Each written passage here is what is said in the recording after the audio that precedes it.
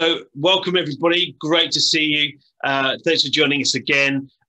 Today is the 22nd of September 2021. My name is Rob Payne, and this is Come Up Home.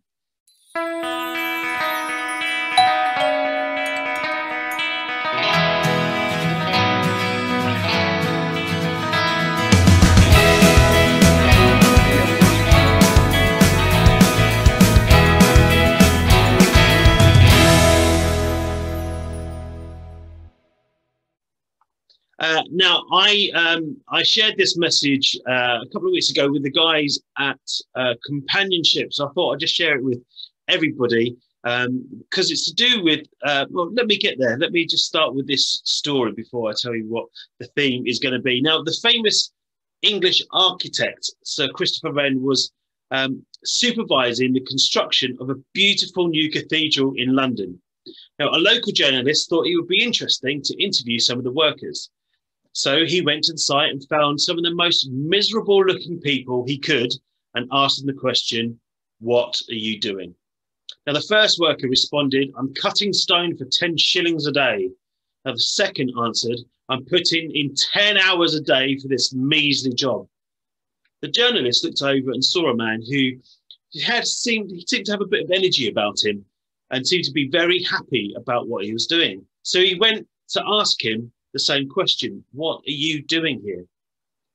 The worker answered, "I'm helping Christopher Wren construct one of London's greatest cathedrals." Now, oftentimes our outlook on life has much more to do with our joy than the actual things we are doing.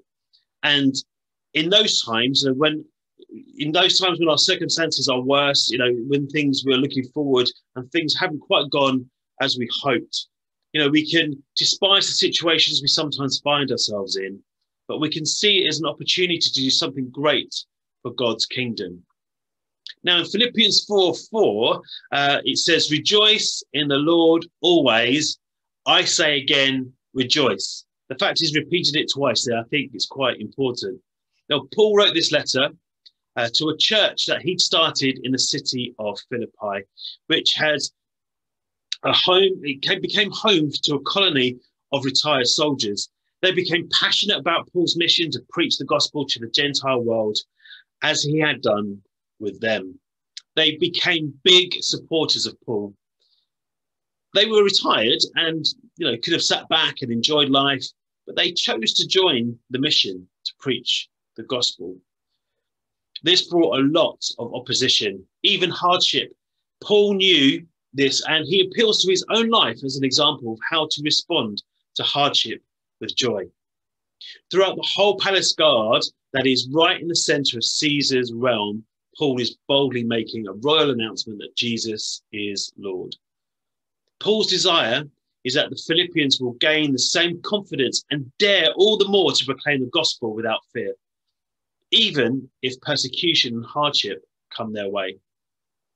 Paul urges the Philippians to have the same servant attitude that Jesus had, who, being in the very nature of God, did not consider equality with God something to be grasped, but humbled himself even to the point of death, all for the sake of others. The author of Hebrews had the same idea. Fix your eyes on Jesus, it says in Hebrews 12:2-3, who is the pioneer and perfecter of our faith.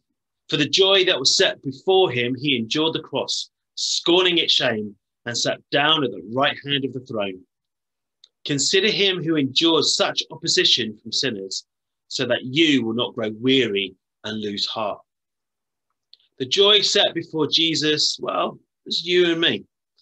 The hardship of the cross was nothing compared to the joy of the outcome, the salvation of our souls.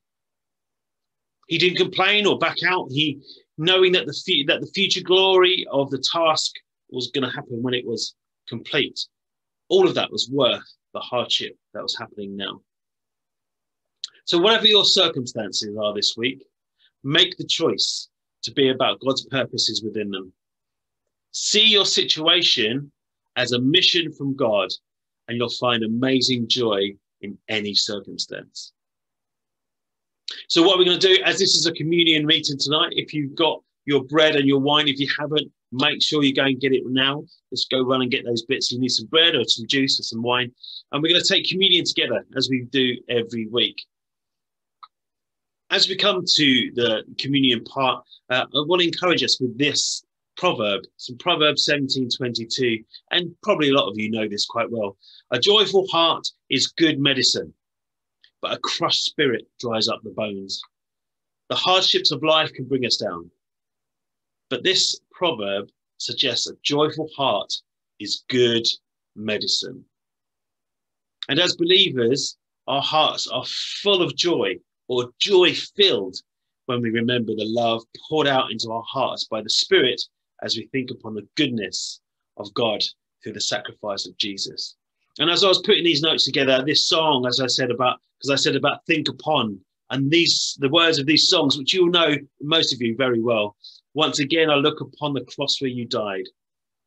Now, I'm not going to sing it. You've heard me sing, and you don't want to hear that. But so I'm going to read some of the words. I'm going to read the lyrics. And it says this: Jesus Christ, I think upon your sacrifice. You became nothing, poured out to death. Many times I've wondered at your gift of life, and I'm in that place once again. And once again, I look upon the cross where you died. I'm humbled by your mercy and I'm broken inside. Once again, I thank you. And once again, I pour out my life. So here we are in this moment, at this communion moment, thinking once again about the sacrifice of Jesus for the salvation of our souls and of humanity. Not only that, not only the sacrifice he made for our salvation, which is beyond anything we'd ever imagine. But as I said on Sunday, he brings healing for our hurts, forgiveness for our failures, comfort in life's catastrophes, and energy for our everyday. So in this moment, let gratitude pour out as worship in our living out our lives for the gospel, and let joy overflow. So let's get our bread or cracker or whatever you've got, and let's give thanks. So Lord, we thank you. We thank you for the body broken. We thank you for what it means to us. That as we think about that sacrifice, the things that you did, that we may have those things, the freedom, the forgiveness, the healing. We just honor you right now as we remember those things, and help us, Lord, to remember to take that message to the world. Amen. Let's take our bread together.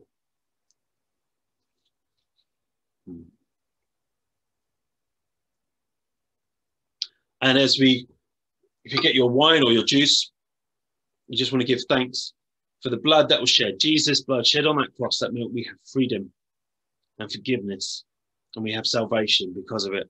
So Lord, we thank you. We thank you for the cross. We thank you for the blood. We thank you for what it brings, this new covenant, that we may receive from you this new life, this joy that can overflow in every circumstance. So God, we thank you. Jesus, we thank you. Spirit, we thank you. And we take this right now in honor of you and to remember you, Jesus. Amen. Let's take one.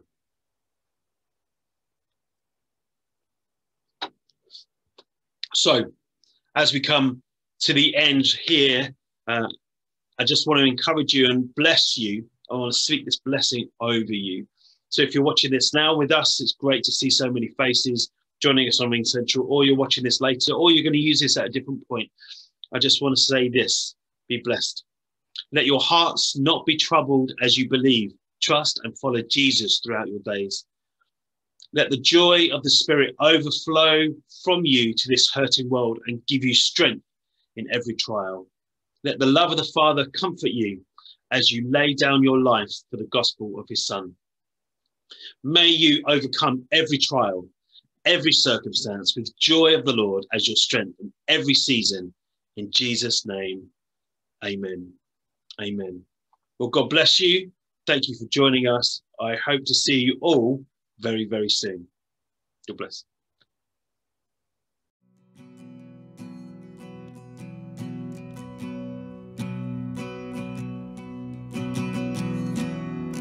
How great the chasm that lay between us, how high the mountain I could not climb.